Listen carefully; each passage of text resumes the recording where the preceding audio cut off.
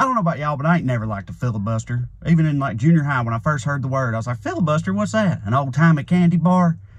Some sort of cowboy move? Hustling, rustling, and filibustering? What is it? A 19th century earl with a really messed up circus? Come on down to Archibald Filibuster's Sad Elephant Emporium. No, what is it? And the world was like, no, it's none of those things. We can see why you might think a word like that would mean something silly as hell, but in fact, it's the opposite. It's when a bunch of crusty-ass white people with power talk the very concept of change to death.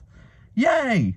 I mean, you can understand why politician types might like a filibuster, you know, I mean, talking shit to avoid doing shit. What's more up their alley than that? But it really sucks for the rest of us, especially in a time where the Democrats could change some shit if not for the filibuster, which they also could change if not for a couple of pylons in their own party.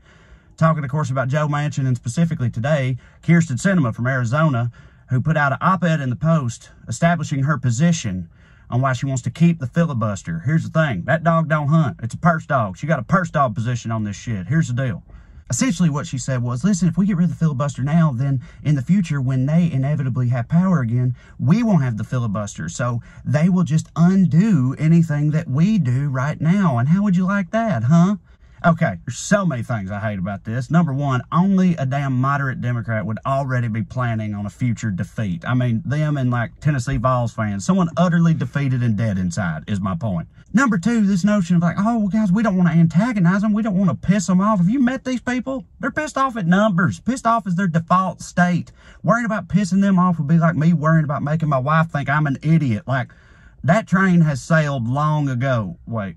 Number three, I feel like the underlying premise here is we can't do stuff now because somebody might do other stuff in the future. And so it's like, what do you think your job is? Like, you know, you're literally a lawmaker, right? You can't make laws because opposite laws might get made down the road. Then, like, what do you do all day? You fucking window dressing?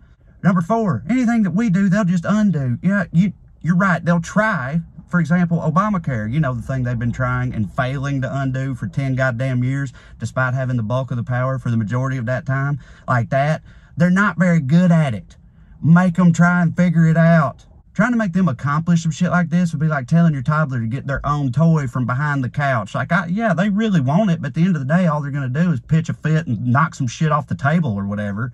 Number five, okay, they'll undo it. Make them. Fucking make them. If we are not full of shit on the left and the policies we support work the way we say they would and help people, then put them in place, get to helping people, and make those motherfuckers claw it all back in broad daylight.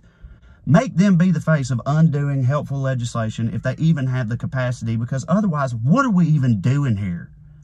Love y'all.